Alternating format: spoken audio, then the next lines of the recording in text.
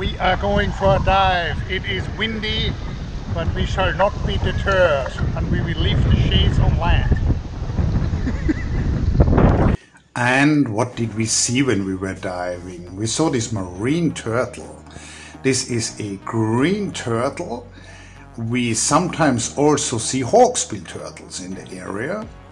How to distinguish them? I will go into detail on that a little bit later, but let me tell you a little bit more about the life of these turtles. So these are very placid animals, other than large sharks, which are absent from the area at this point, and humans, which are legally protected from hunting them. They don't have any enemies, so at this point they're probably somewhat habituated to divers, and they just feed on seagrass. So they're essentially the cows of the shallow parts of the ocean. Seagrass, of course, is not a very high energy dense food. Now, as a consequence, these grow really slowly. They are not very deep divers, so I barely ever see them deeper than 10 or 15 meters. They would hang out in the shallows, take a few bites of seagrass, move on. They would never really accelerate very fast. There is no need for them to chase anybody or to get away when being chased. And you can see their main swimming ability is coming from their pectoral fins, which are of course their front limbs, which in evolution got transformed into this, powerful flippers. Why can't humans sustain themselves on a diet of seagrass? Well, we are large-brained, heterothermic, meaning warm-blooded mammals that would not provide enough energy for us. So Matt will have to probably drink a beer after the dive. The sea turtles are often associated with a number of other animals. Here you can see a small fish on the carcass of this one. This is a shark sucker in the family of the remoras. So this is a hydrodynamic parasite, which essentially gets a free ride. You can also see a small wrasse at the back of the sea turtle. Some of these wrasses act as cleaners, which pick algae and parasites of the turtle. How do you distinguish between a hawksbill turtle and a green turtle?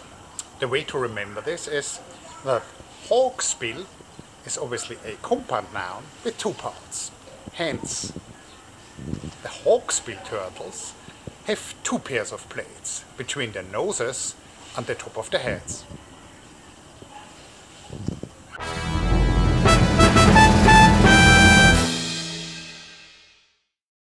In contrast, green turtle, one word, one pair of plates.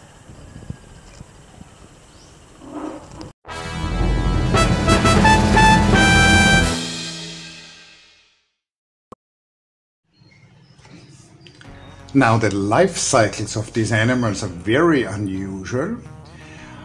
They spend most of their adult lives in the ocean. And when I say most, I mean all of it for males and most for females. Now, once they have mated and once the females have fertilized eggs, they would climb onto a beach. They would enter dry land for a short period of time and lay these eggs. And then once they've laid these eggs in the sand, they would incubate for a little bit more than 2 months. Interestingly, depending on the temperature of the sand during that incubation period, either male or female turtles will hatch. So this is a real concern with changing temperatures on the planet, that there might be a massive gender imbalance in these animals.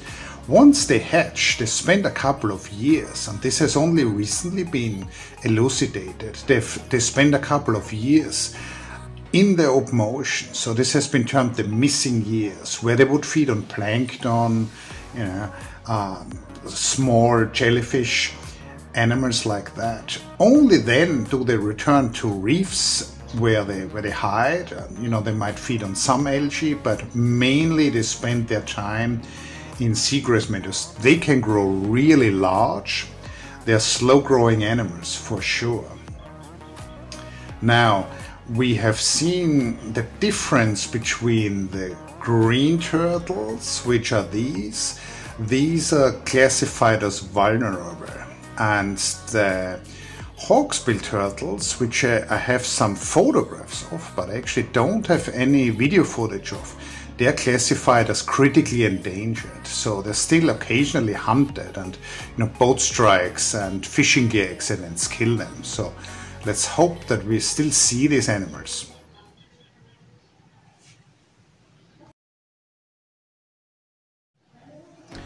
Now, by now you've probably realized how I roll at the Pacific Clouds YouTube channel. I'm trying to get you to watch the video with some silly humor, but then I'm actually, once I have you, I'm teaching you some real biology. This is also a sea turtle. This one is called Archelon. It is now resting in the Natural History Museum in Vienna, which is a fantastic place. So if you ever make it to Vienna, please visit that. This was the largest turtle to ever live. It's over 4 meters long, and it used to live in the shallow oceans of what is now the center of North America.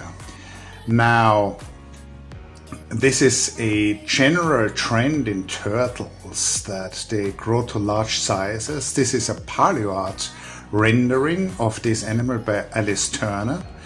You can see it's just laying its eggs at this point, so there's very good reason to believe that just as living sea turtles, these extinct giants had to do the same thing for reproduction. They had to come on land.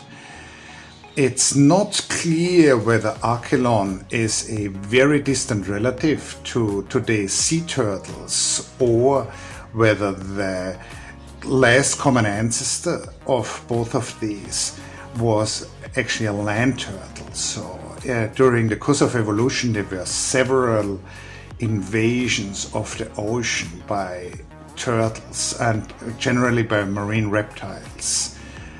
During the times of the dinosaurs, the ocean was much more reptile rich than it is now. So I hope you enjoyed this video, and see you next time.